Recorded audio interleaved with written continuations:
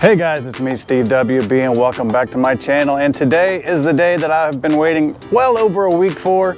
And what it is the range test of the Super Ride S1000. Now, I must confess, I did try this out yesterday and did not go so well. I tried to charge both batteries with the external battery connected to the bike off the bike charger. It did not charge both batteries, and therefore I only got about 8 miles. And to top it all off, I don't know, probably 2 weeks ago, I wrecked and jammed my wrist up pretty good in my thumb. And what that has to do with this story is after I was ending my range test, the battery was getting low. And I was crossing the main highway at a crosswalk, you know, with the little light on as I'm supposed to. And guess what happens? There's all these cars sitting there at the red light. I give it a good lean to go, and the motor cuts out. Did like a total wipeout right in front of a whole bunch of cars. Re-jammed my wrist up. I was dying. I thought I broke it, but it's fine today, so no big deal. But I guess just because it was stiff from being hurt before, it just like really hurt. But I'm also an old man. With that being said, I've already started this range test this morning. The light wasn't so good. It's a super cloudy day. We had a front come through, so it's been rainy and just nasty. So I waited until I'd already started to make the intro. On the bike for about an hour, and I've already gone about 5.5 miles, and the battery is still at least 3/4. So we got a lot of riding to do still. So let's get back to it.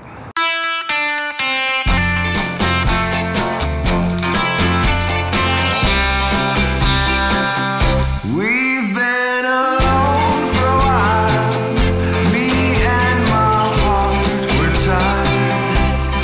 As long as you're away from us, we're just living in the past. As long as you're away from us, I'm captive in my heart, and there's a good chance we won't survive. Okay, so today I'm riding on a trail called Caddy Trail. It just goes through like close to Orlando, where I live in Winter Park area. And it's just this extensive trail. It just weaves kind of through the city and through the county for walkers and bikers and joggers and all that stuff. It's really cool.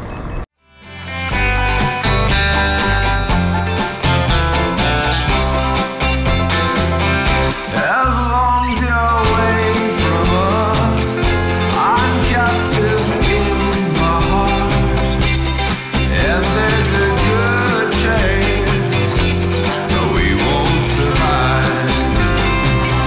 We've been alone for a while. Me and my heart, we're tired. Now I can only say the show must go on.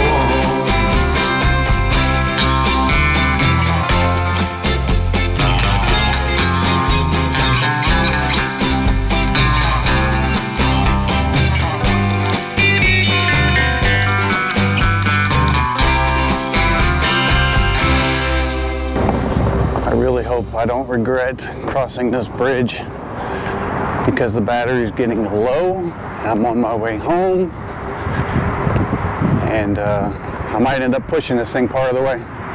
But I've never been on this bridge and I had to check it out.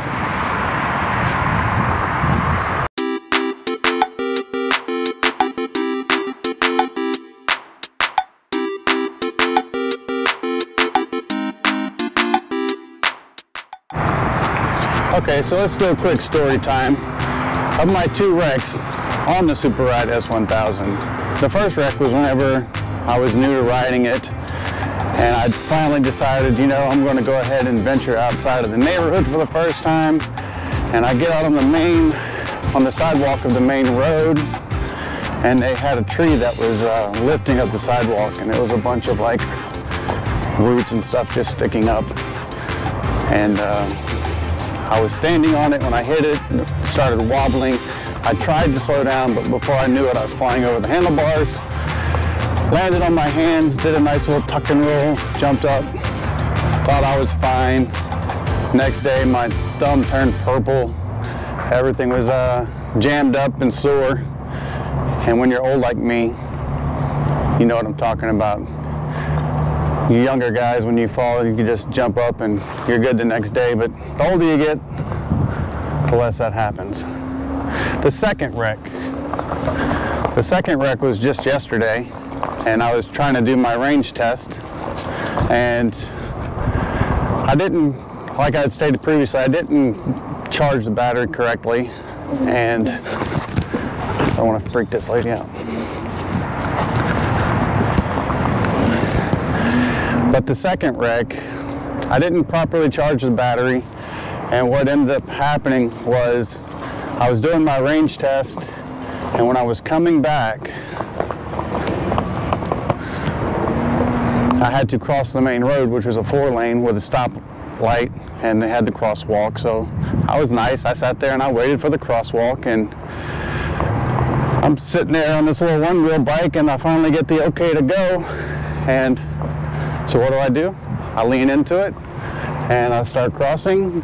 Well, the battery was getting quite low at that point, and just cut out on me. I flew forward. When I flew forward, the bike tried to compensate, threw me back, and when I threw back, I overcorrected and went flying off the front again in front of like 30 people in their cars, people rolling down their windows. "Are you okay?" And I'm jumping up like, no big deal.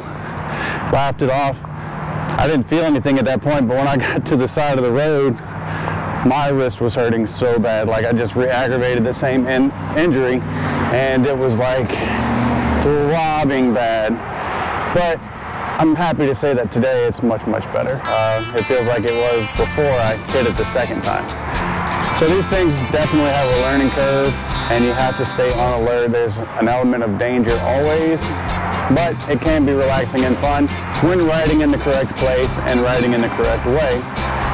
But, you know, once in a while you gotta push it. Anyway, let's get back to the ride.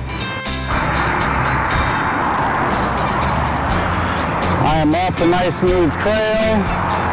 Battery level is very, very low. I'm probably gonna end up pushing at some point, but I'm just gonna try to take it easy and limp back. You can see there's a lot of cars, a lot of traffic. So I'm gonna have to put the camera down until I get off of this road. Right there, that's the scene of the crime, coming across that crosswalk in front of probably at least that many people, that I just completely biffed it right in the middle for everybody to enjoy. Quite embarrassing, especially when you're old like me. Okay, so this is the location of wreck number 1. You can see how the trees are and how bumpy and uneven the sidewalk is. Not very good for a novice. But this is the entrance to my neighborhood up here, so I'm not going to be pushing this thing back. But what I'm going to do is, because I'm still showing 1 bar, I'm just going to ride around the block until this thing dies to get as much range as I can out of these 2 batteries. I don't think it's doubled the range from what I had before, but I can say it's definitely improved. Okay, so I'm back in the neighborhood, and as you can see, the battery indicator is blinking all the way down to 0. So I'm really taking it easy just to get back home so I don't have to walk. It's been at least a 2-hour journey, but what we're gonna do right now is we're gonna cut and take a look at the stats and see how well we did, how far we went. How did the second battery pack help? If you remember the first trip with the stock battery, we only got 7.5 miles. So let's check it out. Okay, so as you can see, this is where we started. I'll give you a full view. That's how far we went as far as on the map. And let's look at the stats.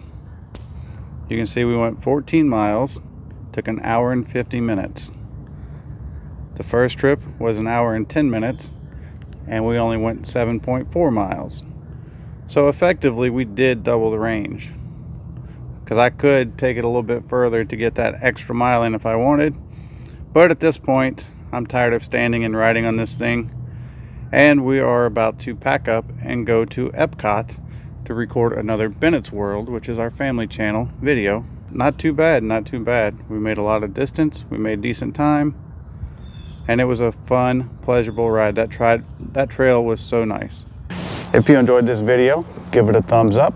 I'm Steve WB, and I'm out.